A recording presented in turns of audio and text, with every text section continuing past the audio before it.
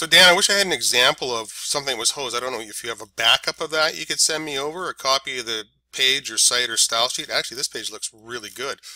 This is the e-commerce one. So you changed some things around, but I see when I inspect with Element, these are the LI tags, and they would just take off, oh, what's that? They're not typos. Maybe you did this intentionally. Okay, so we're looking for warehouse management systems. Okay, so that's an H3 tag. See how you have a L in front of the H3 there? So that's a broken H3 tag right there.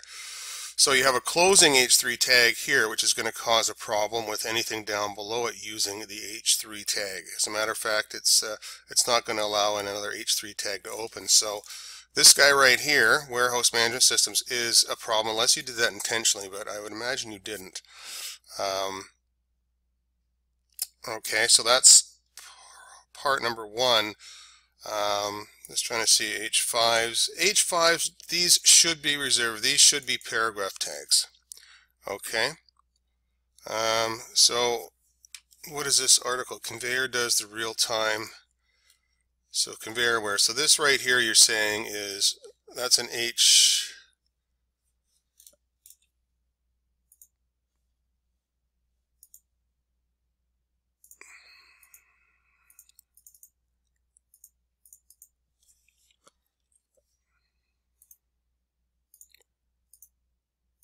So that's an H5.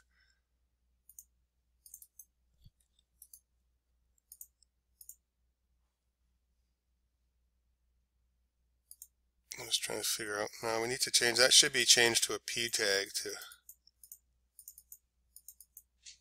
Except I can't do it through Firebug.